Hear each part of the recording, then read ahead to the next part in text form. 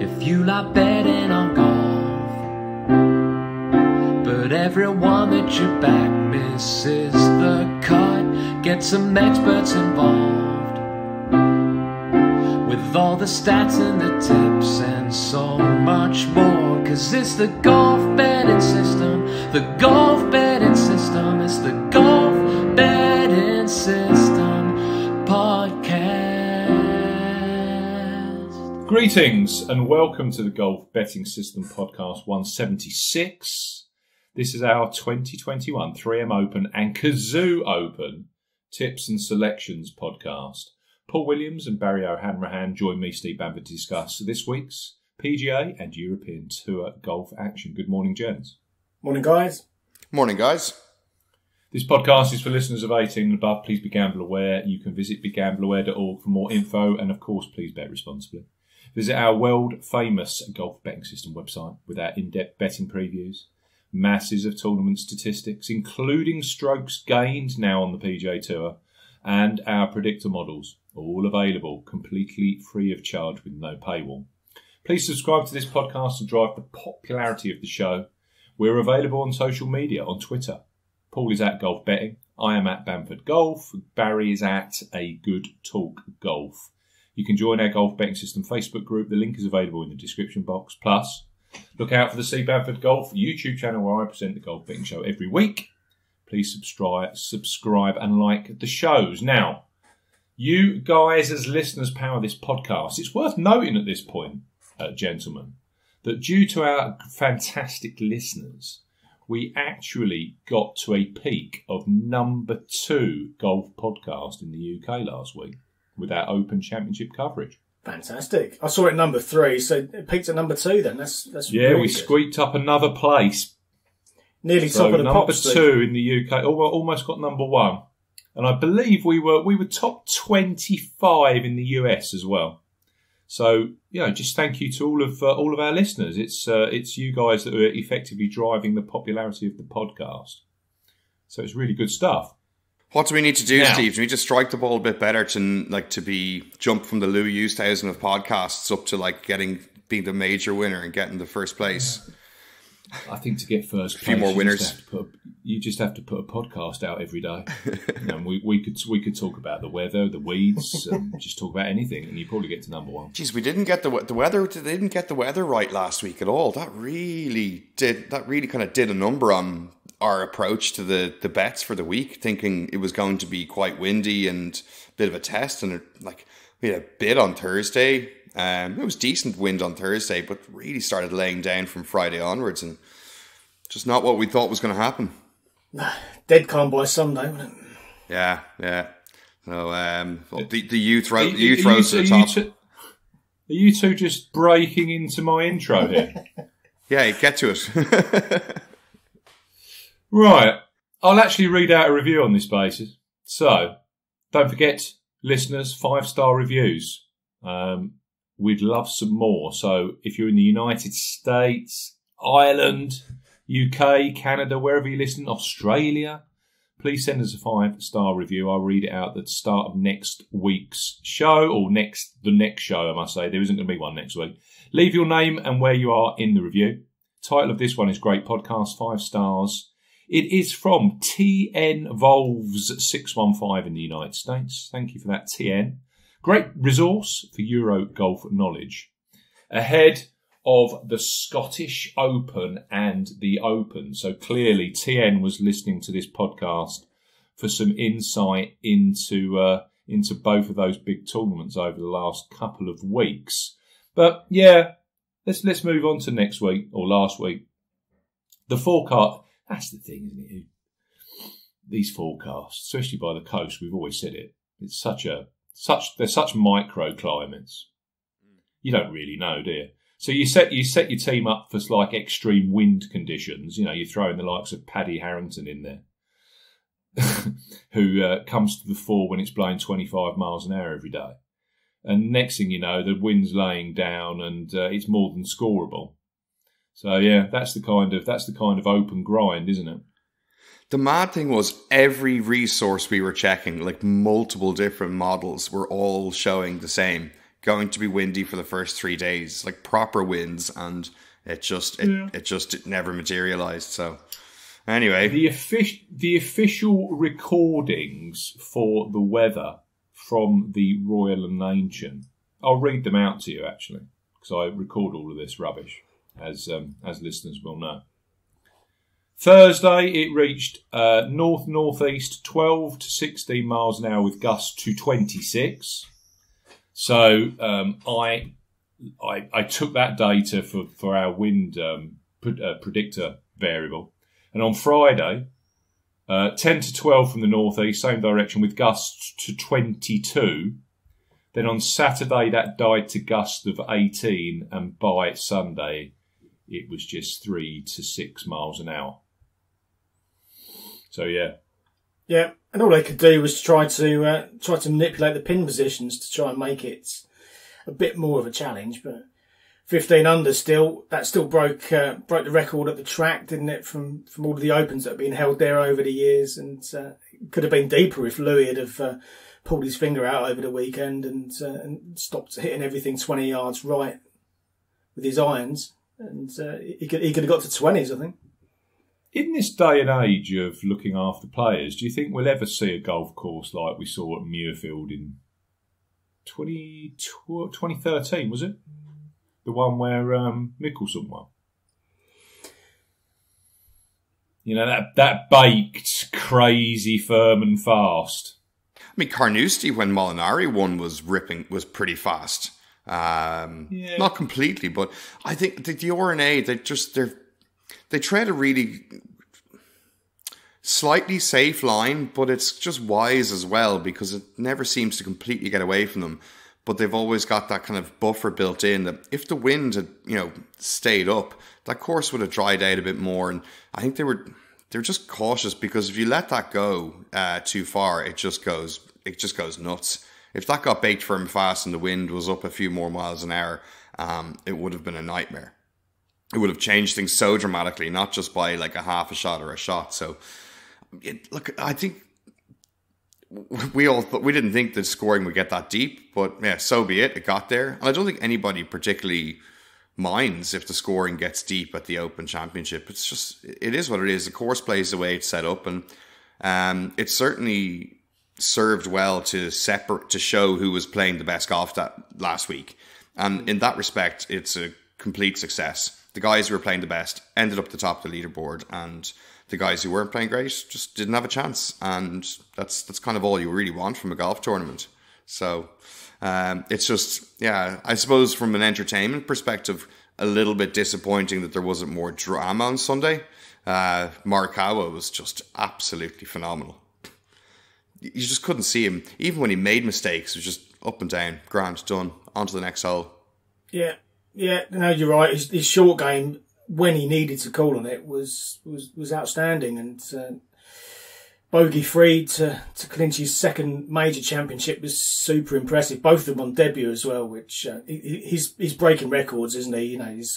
He's going to continue to accumulate titles. He's going to continue to accumulate majors if he plays the way he's playing.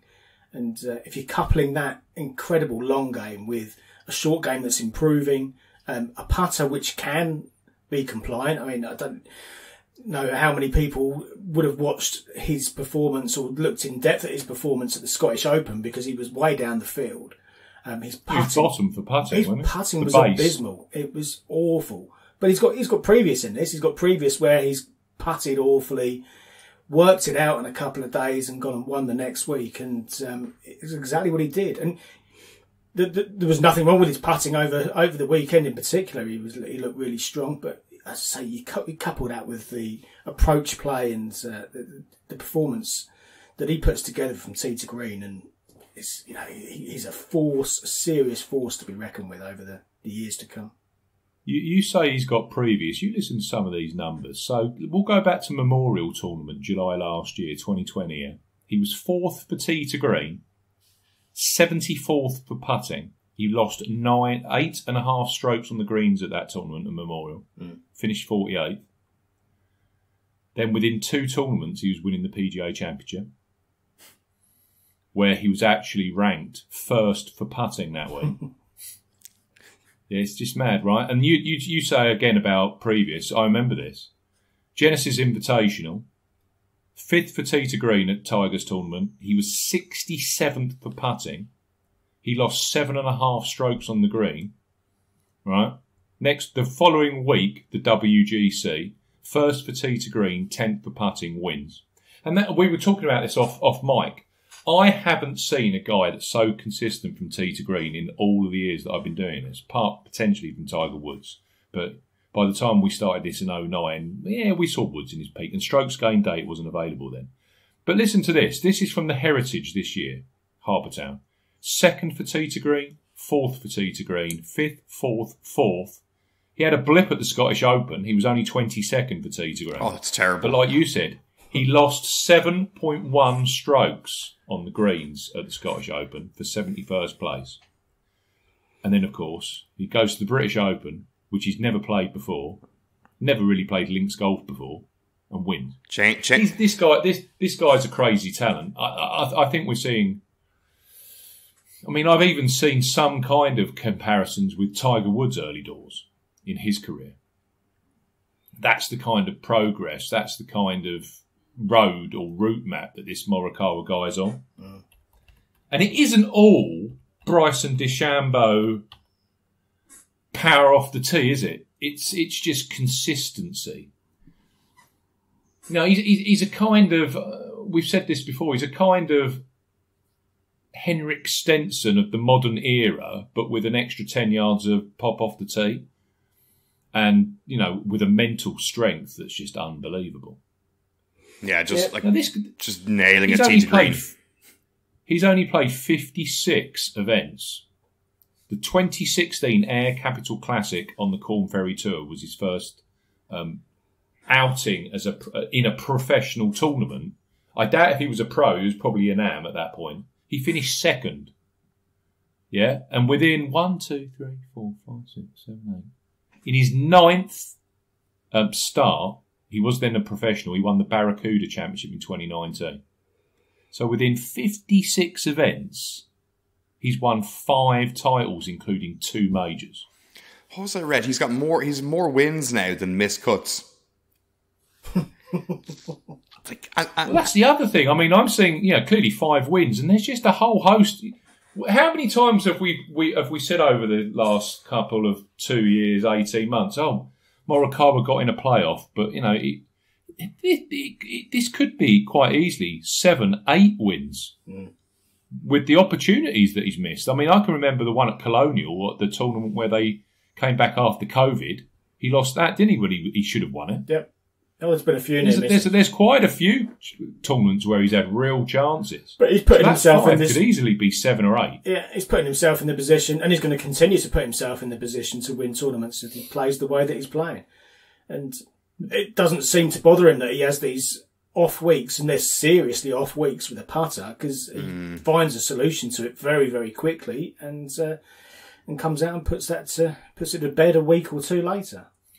When you're seeing Morikawa at 25 to 1, 30 to 1, 33 to 1, not that I think we're going to see these prices for a period of time, if not again, it's almost an auto bet, isn't it? Because if you see that the tee to green game is on like it is pretty much every week, it's just a case of whether he putts well.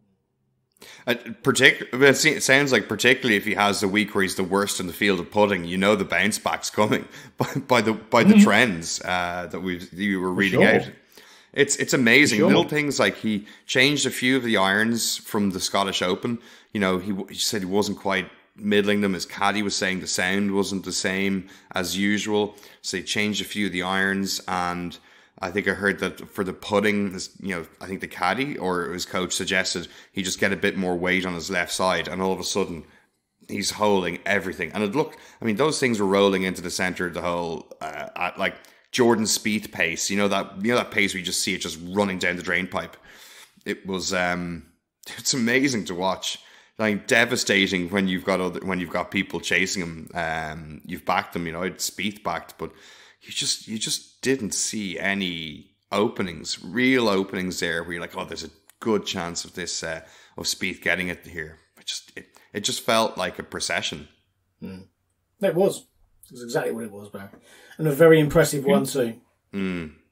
If you look at Morikawa's winning score, he was 9 under during that windy period, Thursday, Friday.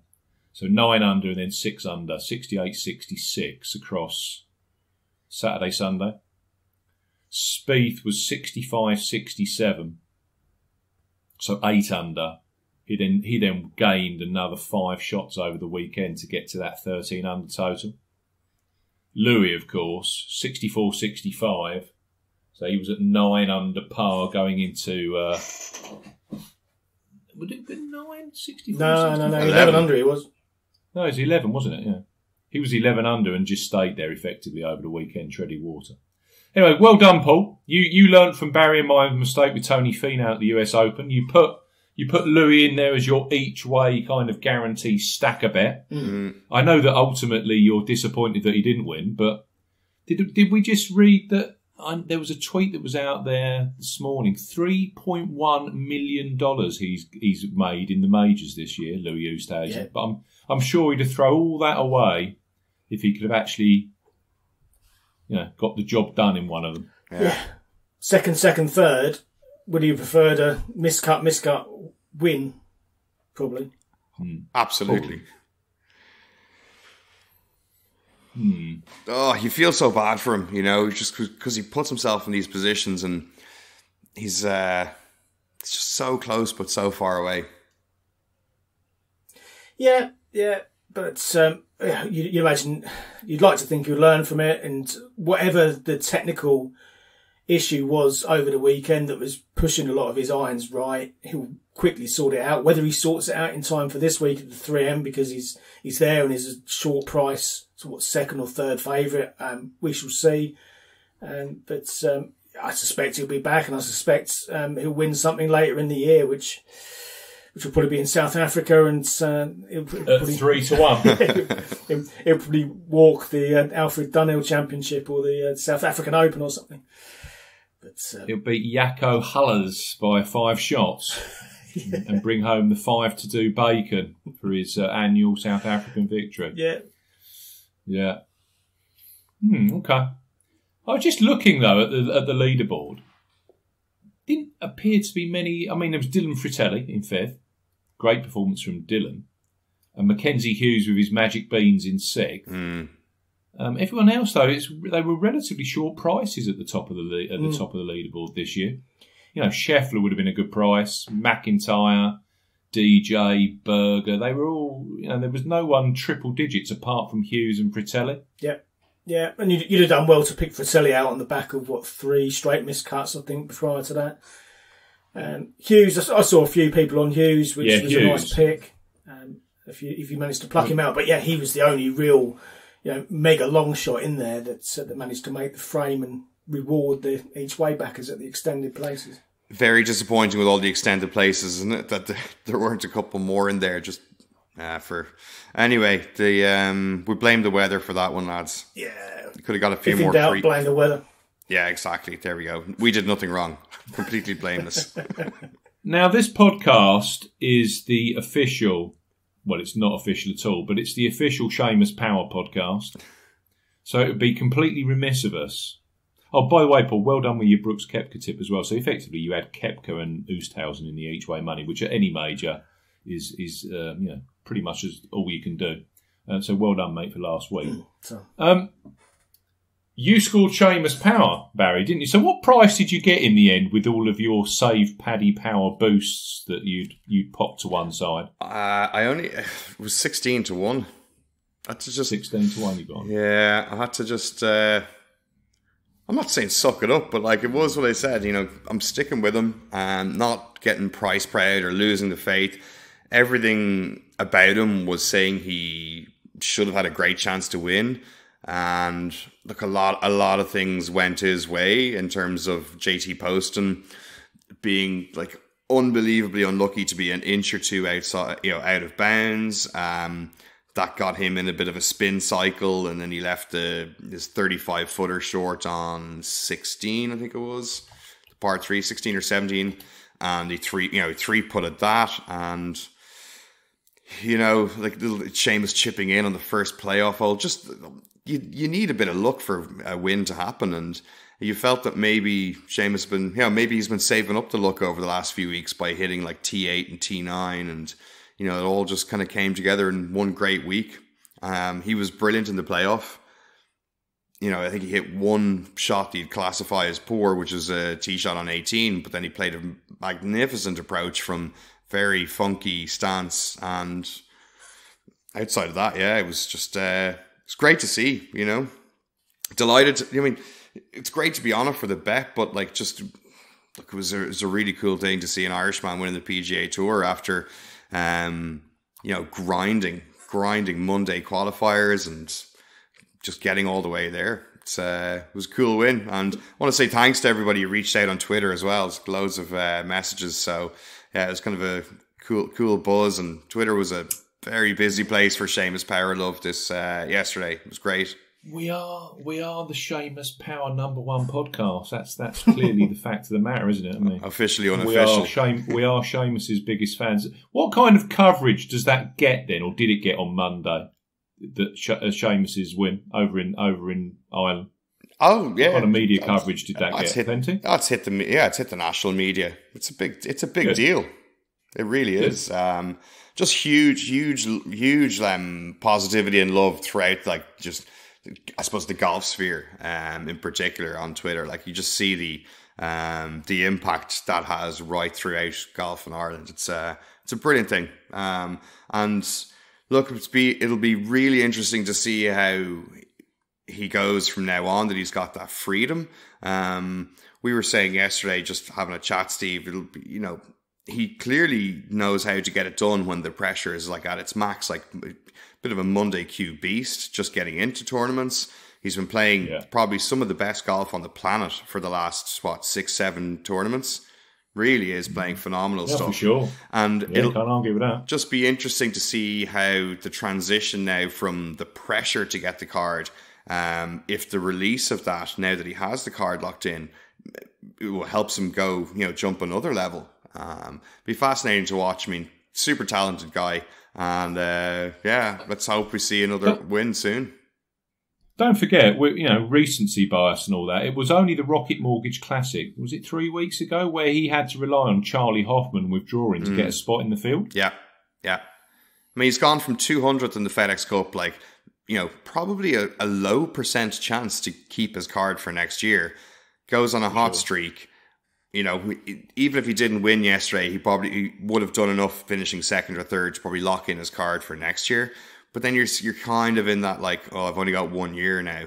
Now he gets he's the 2 year, there's a 2 year exemption, into his first major at the PGA next year, Players Championship, Tournament of Champions, Kapalua, yeah. He's got a decent chance. He's 69th now in the FedEx Cup, so a good week in the first week of the playoffs. He's got a chance of getting into the second event in the playoffs. So it's an amazing trajectory from, like, way outside the, keeping his card for next year to, like, wow, he could go have a good run in the playoffs, and who knows?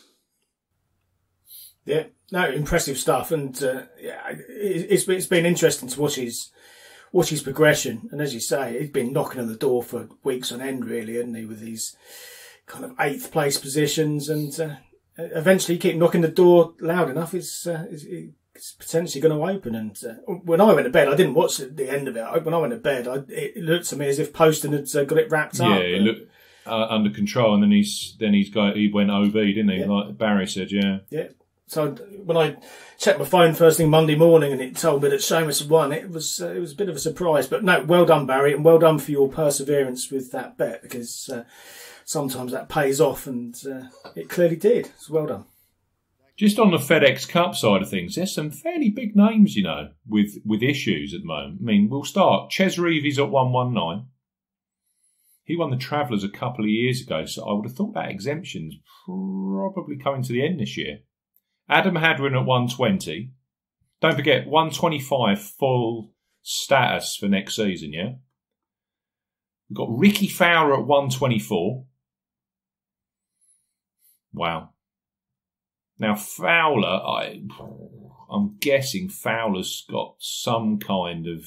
He'll have some kind of career earnings exemption from that, or they'll manufacture something, I'm sure. Yeah, it's a bit early in his career, though, to be leaning on those hidden exemptions, let's say, or the not straightforward ones.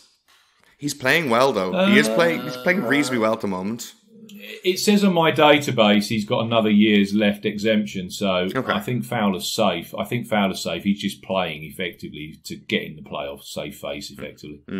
Gary Woodland at 127, he'll have that US Open exemption. Yeah. Tommy Fleetwood's at 128.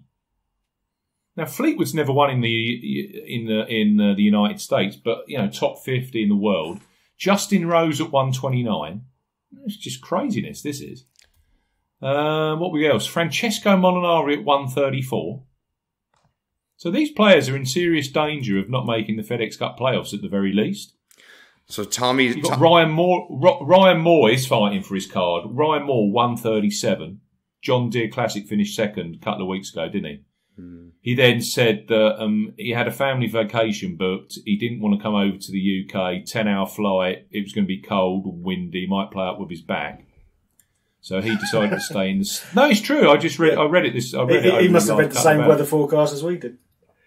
Yeah, and so he stayed in the US, went on vacation. You would assume that Moore was going to go hell for leather this week at the 3M Open. He's going to be playing this week, next week, the Barracuda. But, he's 12 places outside the 125 at the moment, Ryan Moore. Eric Van Rooyen at 139. Scott Piercy at 140. Cameron Champ at 142. There's some big names. All. Danny Willett at 151. Tom Lewis, 155. Oh, and of course, Benny Ann. Benny Ann at 165. Jason Duffner, 167. Yeah. So that all of that, there's some big names there. All puts what Seamus Power's done over the last month into even more focus for me. It's a fantastic effort from Seamus, so congratulations to him. And it'll be great to see him with his 2-year exemption playing some of the bigger events like next year or next season. Right, shall we talk about this week? The action that we've got with us? You've got the Cazoo Open, Paul, but I was going to start with the 3M Open on the PGA Tour this week. Yep.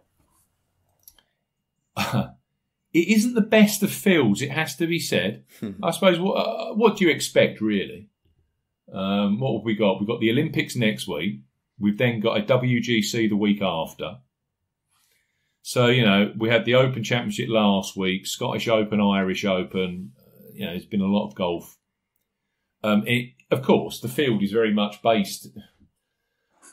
Saying that, I'm not exactly seeing Tommy Fleetwood. He's going to the Olympics. It's difficult, isn't it? It's a year where people are getting spread very, very thinly. And if you haven't been playing good golf, you're struggling with the basics. A lot of players are, clearly. We've got Dustin Johnson in the field at 15-2. Louis Oosthuizen at 14-1 with Tony Finau. I always love Tony when he's a 14-1 shot. How about you, Barry? Especially on a golf course where 15 of the holes feature water features. It sounds Tony Finau-esque, doesn't it? Not. Patrick Reed is his ubiquitous 18-1 in kind of rubbish field event. And then you've got Cameron Tringali, of all people, 28-1. Matthew Wolff, who won here in 2019 at 33-1. Bobby McIntyre at 33-1. Sergio Garcia at 33-1. I think people will be backing Sergio this week. He has a good habit of doing well week after majors. And then Bubba Watson at 40-1 with Emiliano Grillo, the win monster, Grillo, and Keegan Bradley at 40-1 with Cam Davis. Now, when I worked it through yesterday, we've got DJ in world number 2. We've then got Oosthuizen, Reed and Finau, who are all in the top 20. Then there's a huge drop to world number 38, Matthew Wolff. And then after Wolff, Brian Harman's withdrawn. You've then got Stuart Sink, Robert McIntyre and Lucas Herbert in the world's top 50. So 1, 2, 3, 4, 5, 6, 7, 8 of the world's top 50 in this 3M Open field. It's not got the best depth, it has to be said. No, and you can understand that, can't you? As you say, with the golf that's been played over the last few weeks and months, with the major season so it's in such a short space of time nowadays. These boys need to take their foot off the pedal for a little bit. TPC Twin Cities, Blaine, Minnesota. We've seen this tournament 2019 and 2020. 2019 was Matthew Wolff winning with that extraordinary putt on the last. I was on Bryson DeChambeau, you won't be surprised to hear, so he got done by Wolff. Wolff was 175 to 1. I believe it was only his third or fourth PGA Tour event. 175 to 1 winner. He won that by a shot from Bryson DeChambeau and Colin Morikawa. It's amazing how these things kind of work through. And then last year, everyone's thinking, oh, well, if Matthew Wolff, Bryson DeChambeau were, in the top 2 last year, this is a Bombers golf course. So everyone's lumping on the Bombers, including me. And of all people, we had Michael Thompson winning from Adam Long, 2 of the shortest players on the PGA Tour you'll probably struggle to find. So you went from a year of Bombers and outrageous power, including Wyndham Clark. I remember Wyndham Clark in that. He was right in the mix until he realised where he was on Sunday and fell back. And then you've got to a situation where Michael Thompson won. And just looking at their winning stats, I mean, I'll take you through. It's an Arnold Palmer design. Do you know what? Arnold Palmer's also designed Bay Hill chaps. Although I've had it on Twitter this morning that actually, Steve, you're quoting this wrong. It was Dick Wilson that built Bay Hill. And the guy is correct. But I'd have thought Arnold Palmer had quite a lot of design into it once he purchased the land in 1970, Bay Hill. But anyway, we're kind of splitting hairs here. It's a par 71. It's 7,431 yards in length. As I said, number of holes with water in play, 15. Doesn't really sound like Tony Finau. Bent grass greens, pure. It used to host the Champions Tour as well. Kenny Perry won around here 3 times. So I use that Kenny Perry just as a kind of view into what kind of courses you want to be looking for format on the PGA Tour. Because Kenny Perry had a very... You said this to me yesterday. It's been a long while since we talked about Kenny Perry on this podcast, if ever. It doesn't get many mentions on your previews or the pods. He doesn't, does he? But just going back for reference, Kenny Perry won at Phoenix, TPC Scottsdale. He's a winner at Bay Hill. He's a 2-time winner at Colonial. He's also a 2-time winner at Jack's tournament at Muirfield Village. He also won the John Deere Classic. So I do use those tournaments as reference, especially when you've got Bryson DeChambeau, who won his first tournament at the John Deere Classic. He's also a Memorial Tournament winner, as we know. He won that. There's definitely crossover. And, of course, we also saw Bryson DeChambeau win at Bay Hill, didn't we? This year.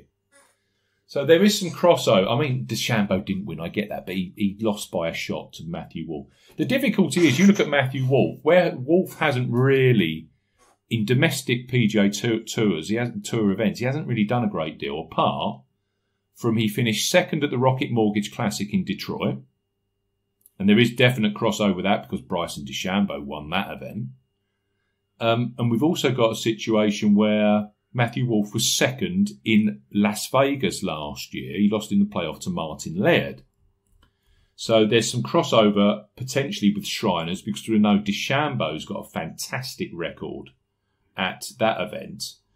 It was interesting as well, Michael Thompson. If you want to know where Michael Thompson's done well, in terms of courses where he's performed well on the PGA Tour, he was a winner at PGA National. And I read a lot of content and a lot of feedback from players saying they do get that it looks visually like a Florida golf course because there is so much water in play. That's quite a common comment about this place at TPC, in terms of that the just the format of it. But you look at Thompson. He's had a 10th at Colonial. It's typical, isn't it? That's why he was 125 to 1 when he won this. But you just kind of scrape some of the dust away. You can see that he performed well on a lot of these tracks. He won at River Highlands, which is the Travellers' Championship. He was 4th there, rather, and also 8th and 14th at Muirfield Village. So Jack's tournament. So there's some definitely correlating crossover events that I kind of tried to tap into this week. It's pretty nondescript, though. It's your typical TPC network golf course. At the end of the day, these courses are there so that, you know, amateurs and well-to-do businessmen in the area can go down here and have a round of golf and say, oh, I played on the same course as Bryson DeChambeau or Dustin Johnson. So they're not the most strenuous of courses, and effectively they play as difficult as the conditions. I must say, you're going to love this, Barry. This part of the world has had very little rain. Minnesota, but I think what will happen is, especially when we could be getting temperatures into the late 30 degrees centigrade. So for me, it's going to be one of these golf courses that's firm and running on the fairways, and they are going to get the hoses out each and every day on the greens. So I think with no wind in the forecast, or very little, it's going to be like another 20 under job. Oh, Minnesota Fire Department activated. They're out there now, mate. They've probably got 50 engines out there. They got 3 or 4 engines per green, just making sure they're as soft as they can get them. And they'll be saying, what we don't want you to do, don't water the fairways, boys. We want those as firm. We want the ball running 370 on the fairways, and then they can just come in with their little lob wedges to 2 feet eagle. Get them spinning right by the hole. So yes, it's just going to be a scoring fest. Effectively, there's nothing in the forecast to suggest it wouldn't be. But I do think, I'm sure. I don't think the fairway. I think the fairways. I wouldn't be surprised if you're seeing on the approach shots and off the tee, you're seeing pretty dry conditions. Yeah, in terms of the turf. But there's no. I mean, it could be getting up to 36, 37 degrees centigrade, and they have to be watering these greens. So it's going to be target golf effectively. And that's kind of where I got to. Lead score progression, 2020, the first round leader shot 8 under. In 2019, the first round leader shot 9 under. So that's what we're dealing with. This course is very, very, very gettable. Paul is pulling together some very useful strokes gain metrics that are all available completely free of charge at Golf Betting System. They're available off the homepage. I'll just take you through the top 10 in this field. Strokes gained total. We've only had 2 renewals, so we'll take it all with a pinch of salt. But the top 10 strokes gained total in this field. Tringali at 10, Doug Gim at 9, Tony Finau at 8, Charles Howe III at 7, Bo Hogue at 6, Robbie Shelton of all people at 5, Emiliano Grillo at 4. I can see a tied 9th for Grillo this week. I can see that a mile off. Charles Schwartzel, we'll probably get into the lead and then start shooting 73s and 74s across the weekend. Charles Schwartzel 3, Adam Hadwin 2, and Matthew Wolff, won't be surprised to hear, number 1 strokes gained total around here. But yes, we're only talking about 4-8 rounds in that data. But that's something that we put out now every week at Golf Betting System. It's all very useful. We split it all down, of course, by approach off the tee and all the kind of data that you'd want to be seeing. What that does say, though, the whole thing says you can win around here in various ways, can't you? I mean, that's blatantly obvious. Kenny Perry is a fantastic ball striker and a streaky putter on bent grass. So you can see why he's won around here 3 times on the Champions Tour. Matthew Wolff won this. It was bombs away. He was 4th for strokes gained on approach. He was 2nd for strokes gained on approach. He was 39th for strokes gained putting. So he won it purely tee to green. Putter was just about neutral. Michael Thompson, typical putter, 4th for approach, 17th tee to green, and he was 1st for strokes gained putting. So it's as long as it's short. Putters can win, bombers can win. It's just basically a resort golf course. Simple as that, really. Right, I will take you through my fancies. I have gone for world number 2 Dustin Johnson at the top. I just think it's one of those weeks. With Dustin, he hasn't won since the Masters last year, and that must be starting to weigh on his mind. I don't care, Dustin doesn't. A player of his ilk will want to be winning, and he'll be wanting to win soon. I wouldn't be surprised if he wins this, because he's clearly got a game that's starting to peak. He was 8th last week at the Open, played very nicely. Thank you, Open, for not producing these strokes gained data for us golf punters. That's a nice touch from the Open. But yeah, in this field with such a lack of quality, I don't foresee Louis Oosthuizen to do a great deal this week for kind of obvious reasons, i.e. he only plays well in the majors or when he's at South Africa. I would have thought he's exhausted. I wouldn't have been surprised to see him WD, but it looks like he's going to play. Tony Finau at 14-1. I'll let someone else back that. Patrick Reed at 18's no interest in that. And then we're down to Cameron Tringali as the 5th favourite for this event. If there's anyone going to just turn up and blast this and just take the win, it's Dustin Johnson. And actually, you look at this event, this is the same part of the schedule where the RBC Canadian Open used to be. And going back there, 2013 Brandt Snedeker won that at 14-1. He'd been 11th at the Open the week before. 2015 Jason Day won, 9-1 favourite. He'd finished 4th at St Andrews, one shot out of that playoff with Zach Johnson, Leishman and Louis. And then 2018, Dustin Johnson himself, he won the RBC Canadian Open. Getting off a flight from the UK, he was the 7-1 favourite. So there you go, 7-1, 9-1 and 14-1 winners of the RBC Canadian Open across 13, 15 and 18. So it does happen a fair chunk. A quality player that wants to take the victory gets the job done. Yeah, a little warm up at the Open and then pops along and banks $1 million and another title for the collection. He's won 12 PGA Tour and 2 European Tour titles since the start of 2017. He's won 24 PGA Tour titles. He hasn't won since last November, and I'm taking him at 15-2. 4 points to win with Unibet. I just think that's a straightforward, simple bet, really. I'd be surprised if he did what he did last year around here. Didn't he shoot a 78 and withdrew? But it was a different time of the year, blah, blah, blah, blah, blah. I think he's actually turning up here quite hungry to win. And he has won these kind of events in the past. He isn't a Xander or a Louis that focuses only on majors. He wins, 2018 FedEx St Jude Classic. That's before it was a WGC. He won the Canadian Open, as we said, in 2018. He won the 2020 Travellers. He does win domestic events on the PGA Tour. He's not over and above winning a PGA Tour event. No, I said John Rahm's leapfrogged him again to the world number 1 spot, isn't he? So a bit of to and fro in between those two in that respect. Not overly sure that will motivate him massively to get back there, but it's certainly on the table should he win again, I guess.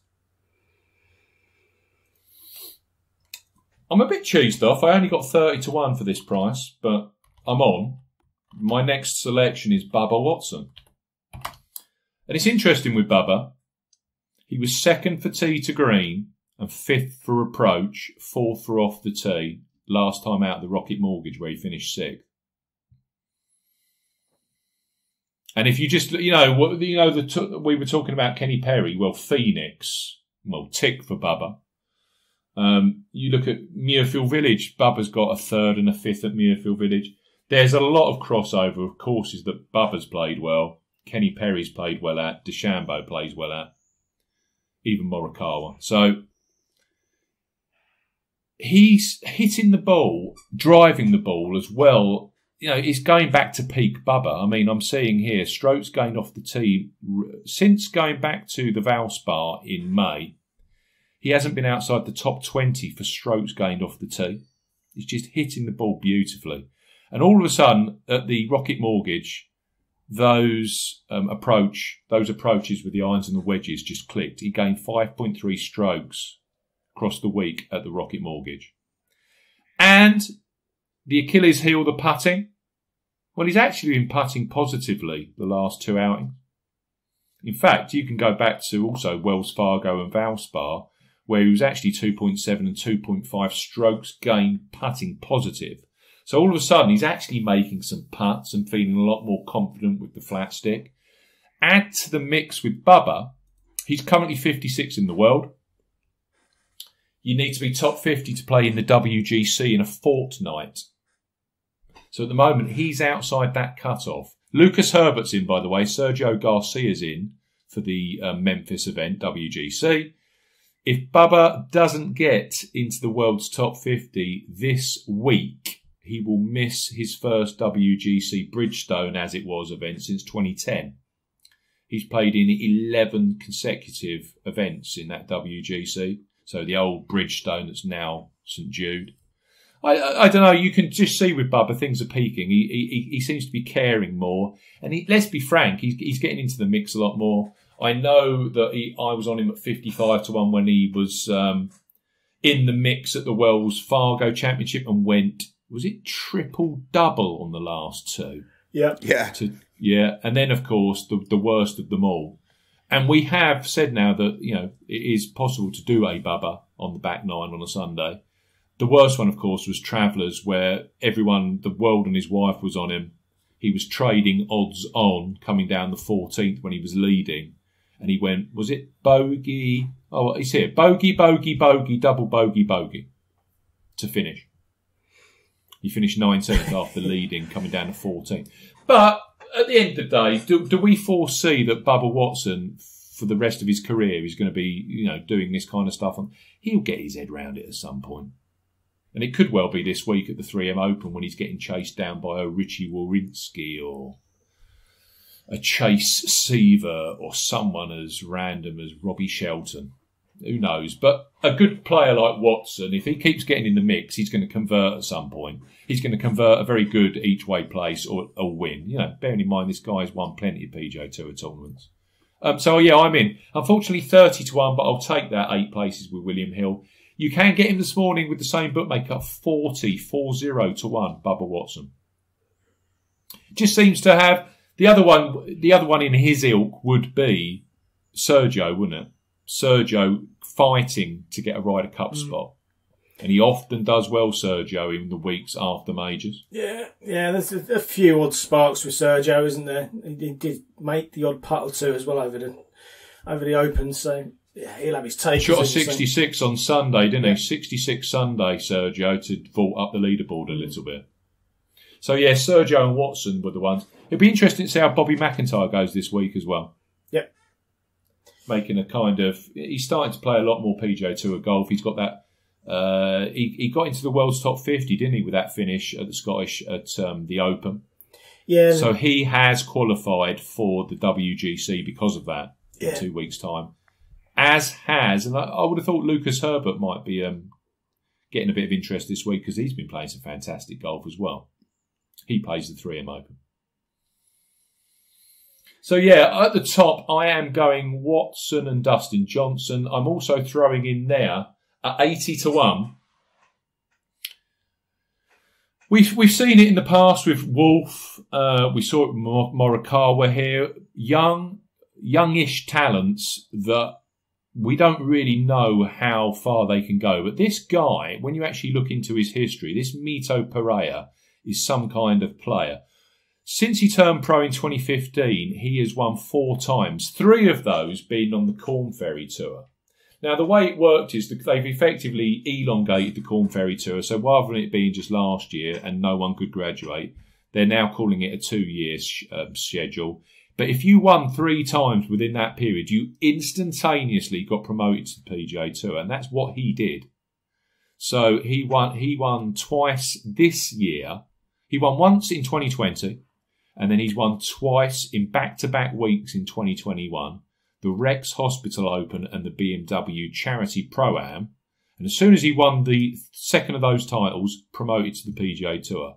And so far, he's missed the cut of the Rocket Mortgage Classic. He was 34th at the John Deere Classic.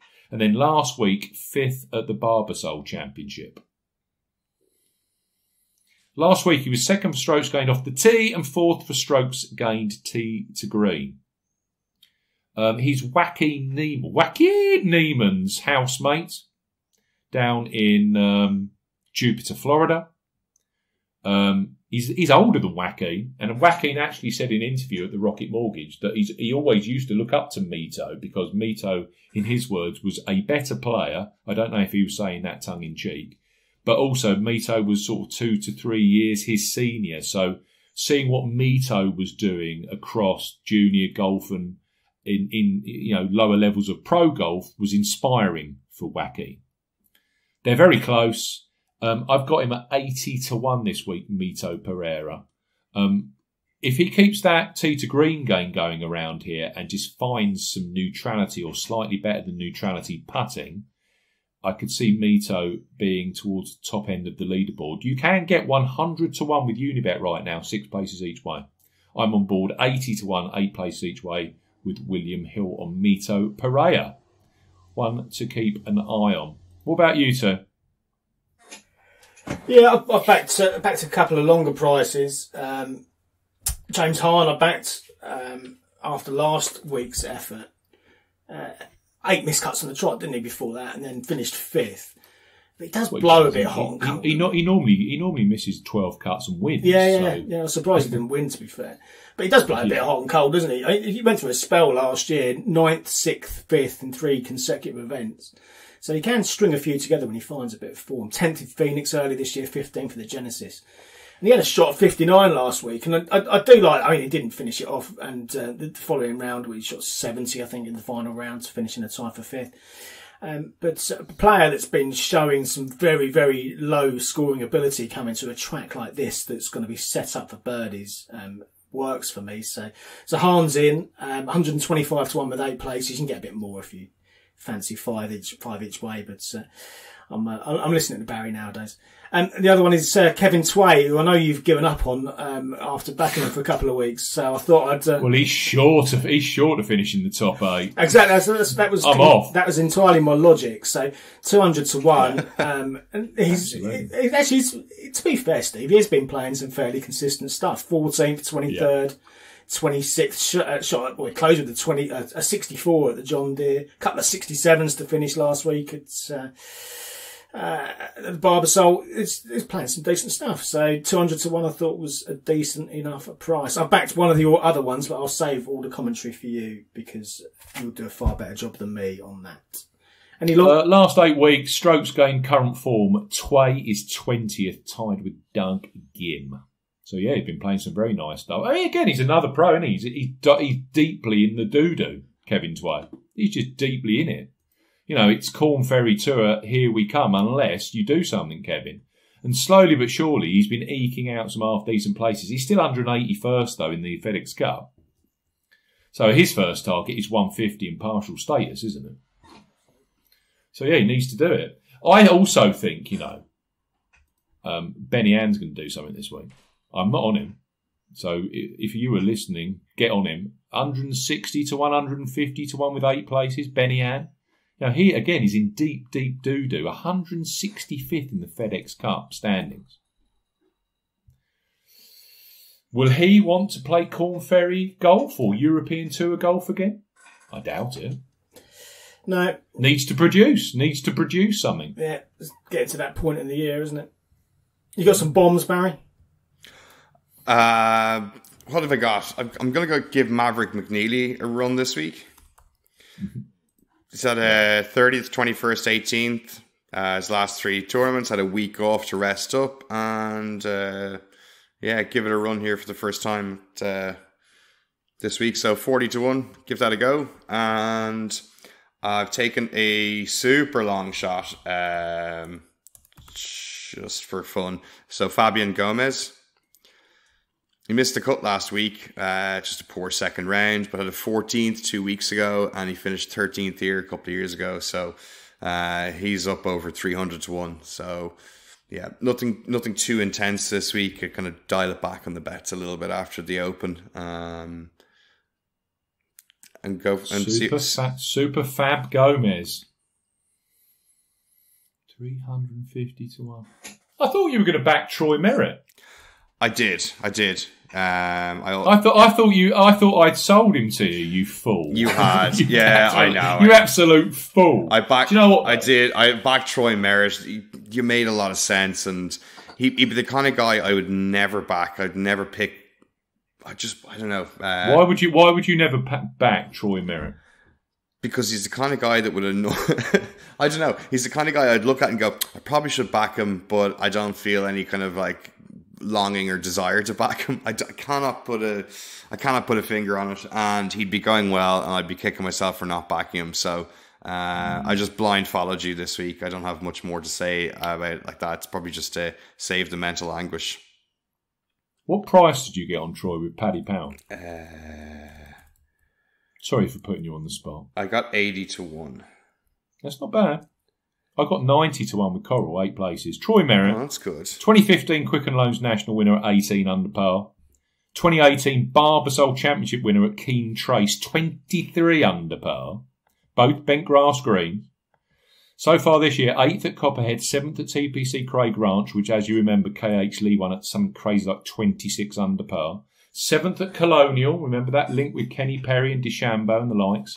2nd at Detroit, again, we relate Detroit to here. That was the one where Cam Davis beat him in a playoff. He's missed the cut twice since then, couldn't care less. Terrible record at the John Deere Classic. I don't think anyone really thought Troy Merritt would do very well at an Open Championship, and he didn't. But give him a soft golf course, give him bent grass greens, give him a tournament where 20 under par is getting you in the each way spots. I think Troy Merritt is a huge danger this week. He was 7th here in 2019, where he shot 7 under 64 and 5 under 66 across Friday and Saturday. And he started the final round just 2 shots behind eventual winner Matthew Wolff. I think he went out in the 4th last group. So Troy Merritt for me, yeah. He's just that sort, isn't he? Bent grass greens, a low total, soft golf course, a great putter. Also, 2 second place finishes at the Barracuda Championship, which, as we know, Colin Morikawa won a few years ago, and we know Morikawa was also second here 2 years ago. So there's a lot. Oh, there's also a 3rd at Bay Hill from Merritt in 2016. So there's a lot of crossover there. TPC River Highlands and Colonial top 10s, Detroit second. I just like the way that the courses Merritt has played well at correlate very well with what we've seen here from previous winners. So Merritt at 90 to 1. And also, I've gone for a player that I rarely back. When I do back, he misses the cut. But to be fair, that's most of my selections. But I know that Paul always keeps a very close eye on this guy. Sam Ryder. And I will say with Sam Ryder, when he clicks, he does get some very high-end results, doesn't he, Sam Ryder? I mean, last week, was he 2nd or 3rd? Yep. Yeah, 3rd, yeah. I know it was from off the pace, but basically he saved his PGA Tour skin last week. 3rd at the Barbasol. He now finds himself scanning up the FedEx Cup rankings in front of me. He was 132nd before the Barbasol, so he was outside the 125 bubble. He's now 111th, so he's safe. Yeah, Ryder knows he's got full playing privileges for next season. So it will go one of 2 ways with Sam Ryder. He'll either miss the cut by 12 shots after probably dining out on a rather nice check from last week, or he could keep that momentum going. And if you just look at Ryder, he has got some fantastic results. 2nd at John Deere Classic. He was 3rd at the Shriners Open in 2018. 2nd at John Deere Classic in 2018. He just goes well on low-scoring golf courses. He was also 7th at Muirfield Village last year at the Workday Charity Open. Love that. 8th at the Honda Classic this year, when I think he might have been the 54-hole leader rider. He was right up there. Of course, we see Michael Thompson is a winner at a Honda Classic. There's those Florida Overtures, blah, blah, blah, blah, blah. And again, 3rd next week. When he does get to the top of leaderboards, Ryder, he can hang around. And he's the kind of player that you would look at him. Bit Wyndham Clark-ish, but actually he's got better results than Wyndham Clark. Has had some quite close calls to getting his maiden PGA Tour victory. I think this course will really suit him if he's focused. So I got on board. I think he's very, very bent grass positive with his putting as well. Yeah. So I'm on him 8 places each way, 125 to 1 with Coral, Sam Ryder. Bent grass, Sam Ryder is absolutely his surface rather. He gained 11 strokes approach last week, 12 strokes tee to green. That's some really impressive stats. And then you're taking to a track that is his best surface. I think it's a great pick at that price. And as you say, he'll either go one or two ways. He'll either take his foot right off the throttle, or it'll just release him because the pressure's off, and he can go and express himself. And, at that price, go and earn yourself a fortune, Sam, this week, absolutely. Or maybe even get a win. Yeah, and at that price, you should be willing to take a chance on it, I think. Yeah. 125 to 1 then, Ryder for me. Merit at 90s. I've got Mito Pereira at 80 to 1. Bubba Watson at 30 to 1. You can take him at 40s right now at William Hill. And Dustin Johnson, 15 to 2 favourite. Right, that's enough of that, unless you've got anything else to add. Let's talk Cazoo Open. So the European Tour moves to Wales this week for the Cazoo Open. Over to you. Yeah, indeed. Quickly, before I'd say that, I just wanted to say congratulations to our major championship competition winners that we ran across Facebook and Twitter, starting from the Masters this year and finished at the Open Championship. Our winner was Alan Blackett, who he won the top prize, £150, with his Cameron Smith, Patrick Cantlay, John Rahm and Jordan Spieth selections across the 4 majors respectively.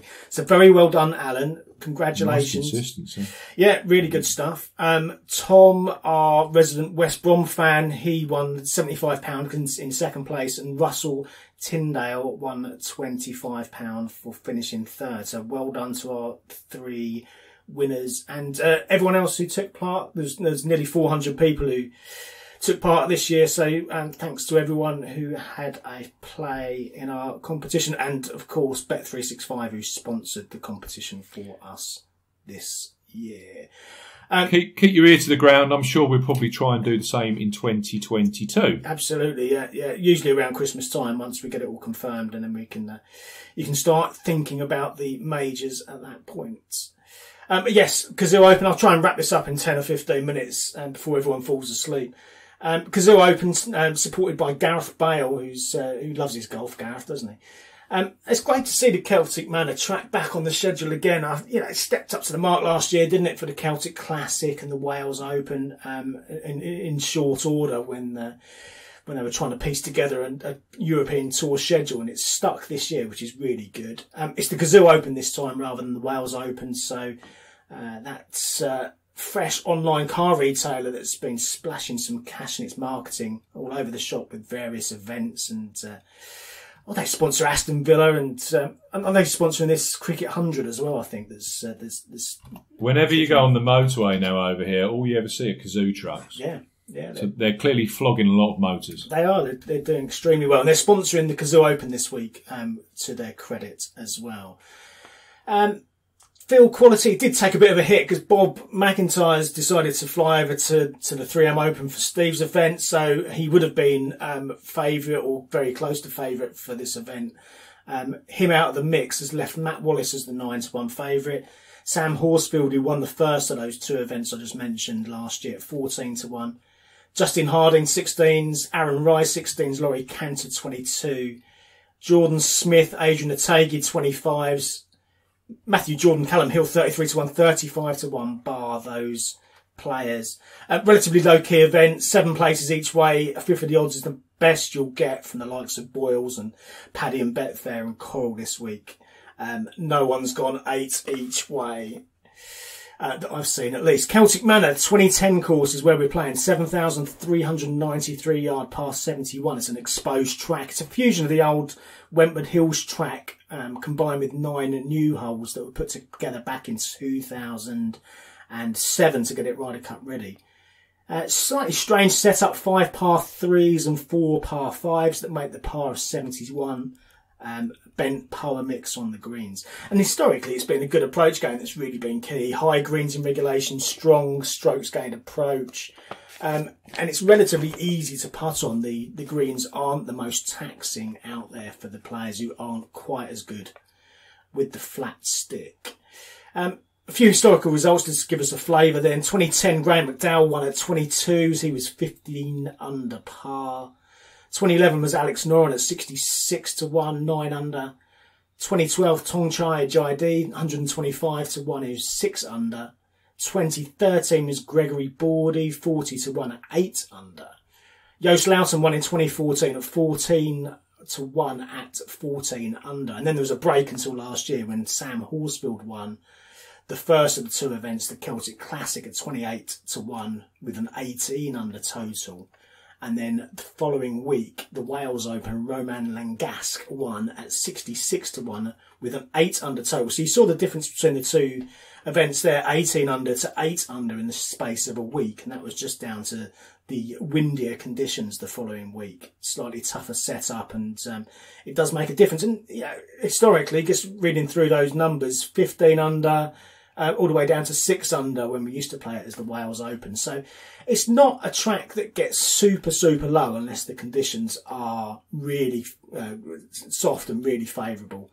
It tends to be a reasonable test, and it tends to be a test from tee to green. Langasque was 4th for strokes gained off the tee. Horsfield was 3rd for strokes gained approach and 2nd for strokes gained tee to green. Both of them putted reasonably well and well enough to win at least 8th and 13th. Respectively. So get your approach play sorted. They're quite wide fairways, so second shot course effectively. Make sure your irons are dialed in. Make a few of the putts on the relatively straightforward greens, and Bob's your uncle. The weather's quite interesting this week actually, because there's going to be a bit of a mixed bag. Thursday it'll be around about 28 degrees and sunny with relatively light winds. Windy on Friday. It's 15 mile an hour on average, so it could be gusting 20, 25. And then Saturday it's going to rain all day, 12 mile an hour winds. Sunday mixed showers and sunshine and back down to kind of 8, 10 miles an hour. So I suspect it could be really quite scoreable on Thursday. Friday will be quite tough in the wind. Saturday's going to be not very pleasant in the rain, and then Sunday it should be soft, calm and scoreable again. So you're going to have two good scoring days and 2 grinding days. So a bit of a mix. And I think that kind of lends itself to a certain type of player, a player who can get out of the blocks quite quickly, and then can grind or hang about when it's not quite so easy, and then potentially stick a decent score together on the Sunday. I think maybe 13, 14 under might be the right kind of number this year, because I think they will go relatively low on a couple of the days, but we shall see. So yeah, it's a player who's adaptable enough really to be able to handle those variable conditions over the course of the 4 days. Boiling it all down, I've backed 4 this week. The first one I've backed is Daniel Van Tonder. There was a bit of early 50 to 1 available yesterday. He's been tipped in a few places. 35 to 1 is the current price. He impressed me last week in his Open debut. 7th to halfway, ended up 40th. Couldn't quite keep it going over the weekend, but really enjoyed his 4 days by all accounts. He was also 44th at the US PGA a few months before in his major debut. From there, he was 4th for greens in regulation, 2nd for strokes gained tee to green. So his long game was really good in that respect, and that's ideal for this week's task. And similar metrics for when he won in Kenya in March as well. He was really good from tee to green. Combine that with the fact that he's got 7 Sunshine Tour wins, so he's got that winning mentality. His debut is no particular issue to me. It was debut performances for both Horsfield and Langasque when they won last year. And if we need someone who's quick out of the traps, he has recorded 5 first-round leader positions from his last 27 starts globally. So just over 1 in 5 of his recent starts have ended up with him being the first-round leader. So we want someone quick out of the traps, and then someone who's got the winning mentality on a Sunday. Boil it all down, put it all together. Daniel Van Tonder, I thought, was a cracking price to put up as my headline. I've also backed Richie Ramsey, 35 to 1 also currently. He was the guy who lent his caddy to Marcel Ciem last week at the Open. And that partnership threatened to go really well as Ciem was really outperformed his expectations and his price last week. And couldn't quite keep it all going on the Sunday, but a good performance for him. And that'll buoy Richie's caddy, who's back on the bag presumably this week. And perhaps they can pick up where they left off before he went off on his Kent adventures. 4th at the Irish Open for Richie, before that 15th at the Scottish Open. And it's been the putting with Richie. I think I mentioned it on a podcast a week or two back. It's his putting that's really been catching my eye late. 11th and 2nd for strokes gained putting in Ireland and Scotland. And that's because, well, generally it's his long game that's his strength. So when you see that kind of spark with a player like Ramsey, that's something that's more than noteworthy. Scoring well recently, lots of 65s on his record, keeps popping in low rounds. He was 10th here in 2009 when he led going into the weekend. So he's got a little bit of previous on the track and some good incoming form to back that up. They're the 2 relatively short prices. I've also backed David Law at 125 to 1. He was an eye catcher for me in Scotland. He was 8th going into Sunday at that Rolex level, that much higher level event than we've got this week. Closed with a 72, but he took loads of positives out of it. He was talking about the positives on social media. And from what I saw, he looked really, really good.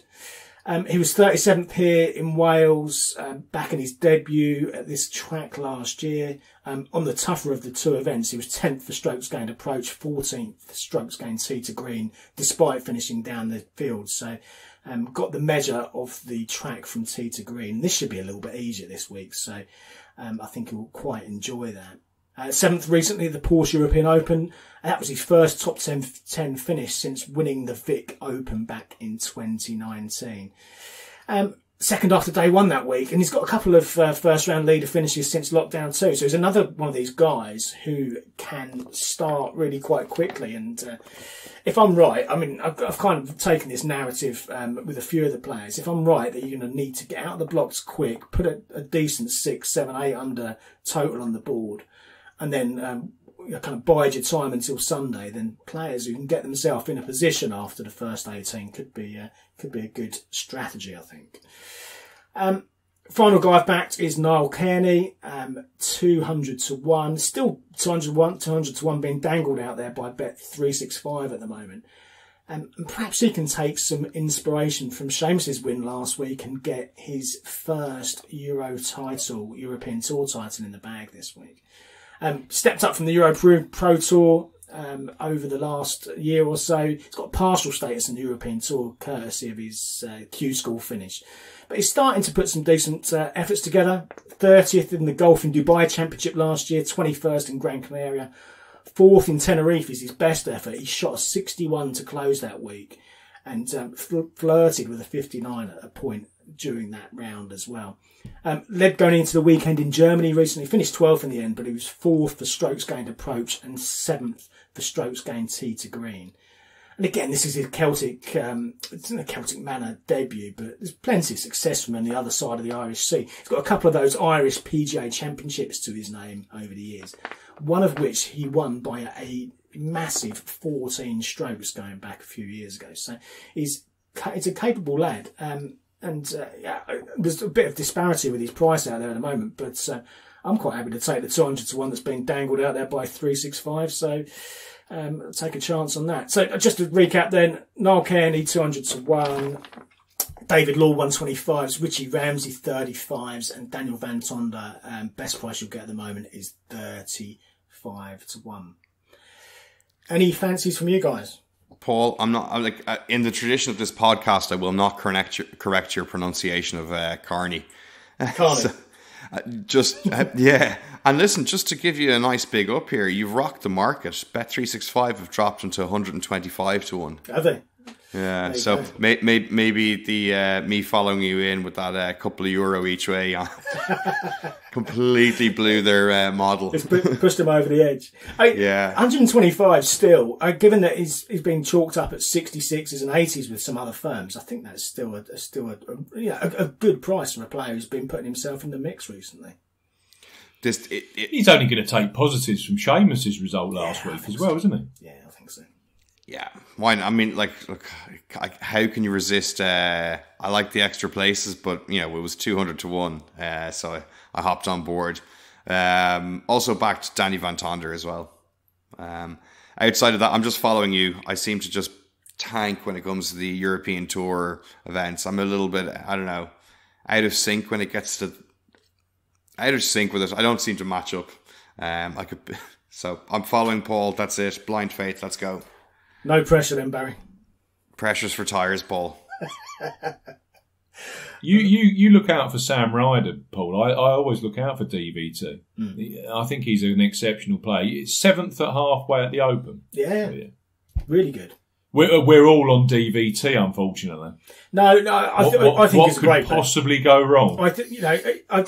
It wasn't my shortest price, but I put him up top because I think he's the best bet of the week. So yes, and as I say, he's been tipped up in a few other places I've seen last night and this morning as well, and for quite right reasons as well. He's got a chance that he's better than the price that was being chalked up for him. So yeah, no, I think it could be the week, chaps, where we all nail the same winner. One of these weeks it has to happen that we're all on the same winner. Yeah.